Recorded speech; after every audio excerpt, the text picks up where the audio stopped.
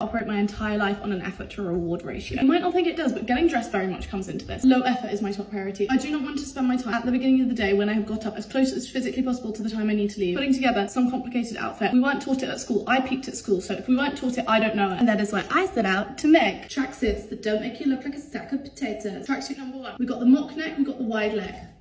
It's brown. We have a high-waisted option. We have a thick fold-over waistband for a low-waisted option. You cannot tell me she doesn't slay. We have black mock neck. I just resuscitated this from the depths of hell at the bottom of my wash basket, and it still looks nice. Low-waisted, high-waisted, mock neck, blue on sleeve, cropped, with dog, at work, in blue. I can't believe it's taken me this long to know that my life's aim is to make low-effort clothing that makes you look amazing. This fucking jumper, the mock neck. You even got fucking space to put your head through without getting your makeup on. An internal fusing, which basically means that this bit, the mock neck, will never go flaccid. Bye. Flaccidity.